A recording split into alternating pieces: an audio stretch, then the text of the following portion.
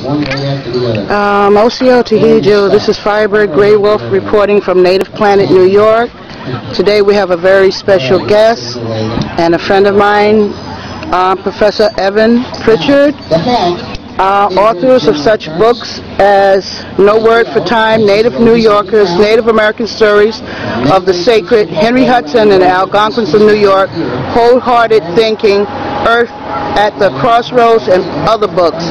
I invited Evan here today because he gave me some vital information pertaining to my own neighborhood, which is Classen Point, and I was very shocked at the information. I take my children there every day and we play, and I didn't know that it had so much rich history. So Evan, can you tell me the name of your latest book? It's Henry Hudson and the Algonquins of New York.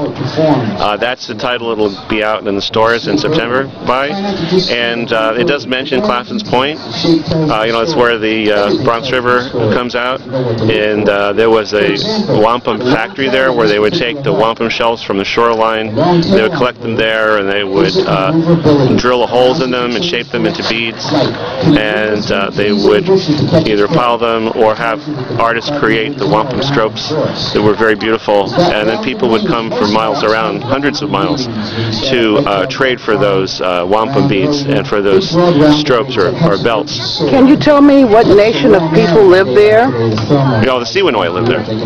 And you said they're a part of the Confederacy of the Wappinger?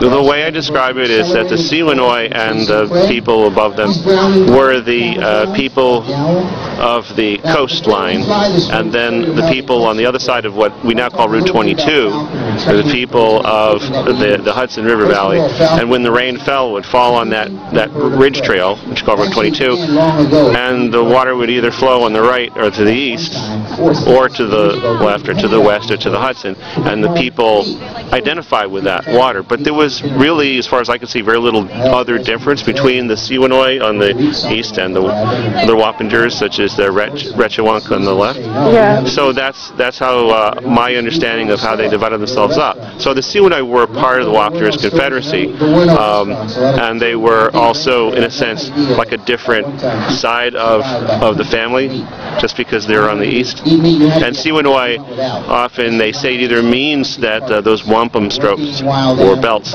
or it means that they're near the sea, basically. But I think it probably more likely means that it's the wampum people. I have a lot of Taino friends. Could you tell me how they interplayed in that history?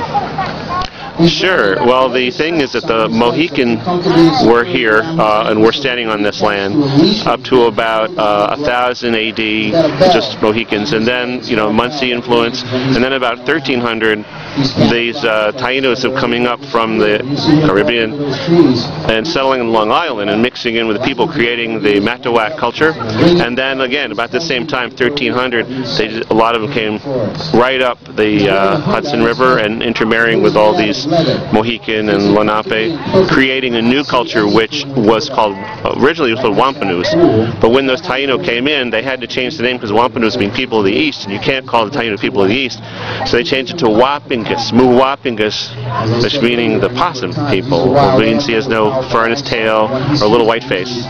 So then it became Muwapingus or Wapingus, you see, and then, so when people from New York go to see Wapingus Falls, they're actually pronouncing it correctly. Wow. But the Taino influence is tremendous, very tremendous, and through many different phases, not just in 1300, but 1000 BC, there were Tainos coming up and trading, and in Newburgh, New York, which is right across the river, in 1963 they found a Taino panther sculpture, a little statuette, dated to 1000 BC, right in Newburgh, deep under the ground. So there's no way nobody dug in and put that there. That was there from the Taino from 3,000 years ago. So Henry Hudson was not the first tourista to come up the Hudson River. The Tainos have been doing it for thousands of years. Wow. Why was Classen Point such an important area? I'm trying to understand. It was a central point to make wampum. But I had learned in the past that wampum was made out just in the Shinnecock area of Long Island. I know Cherokees make wampum. Why was, in your own words, quickly, that's such an important area?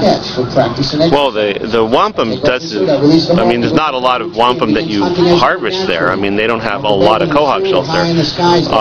You know, Shinnecock territory, you have a lot of the wampum, a lot of the quahog shells, and all up and down Narragansetts and Montauks.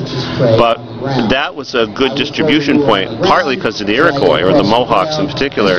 They were way up north, and they needed wampum belts. They needed, you know, the wampum itself in order to really make treaties that were binding.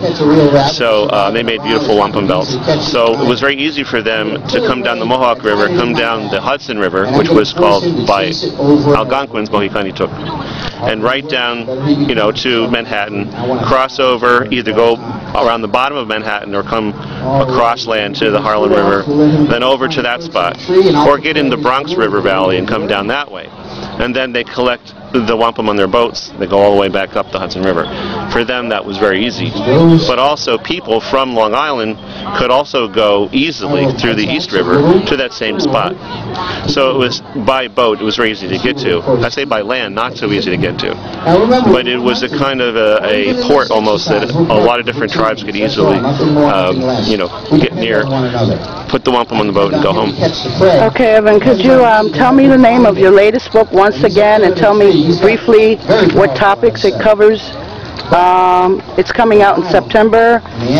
Give us the correct name. Okay, in September, Council of Books of Oklahoma will come out with a book called Henry Hudson and the Algonquins of New York. It's a large book. It's a sequel to Native New Yorkers, which I think a lot of your viewers may have already read. And it's a comprehensive treatment of Henry Hudson's ship's log, which was written by Robert Jewett, plus things by Henry Hudson himself, and interpreting it, and also then after interpreting it according to you know, scholarship, then I wrote in what I felt was the missing side of the story, because Henry Hudson's first mate, if you want to call him that, was writing everything from a purely European perspective.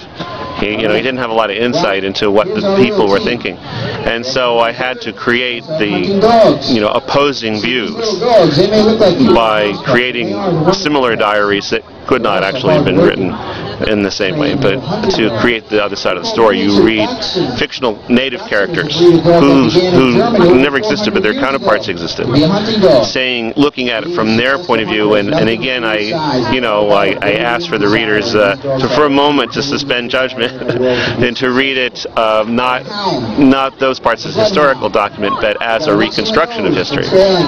So there's a little bit of fiction in the story, but most of the 9/10 of the book is very solidly researched with hundreds and hundreds of footnotes, and relying very heavily on you know, little-known previous written sources.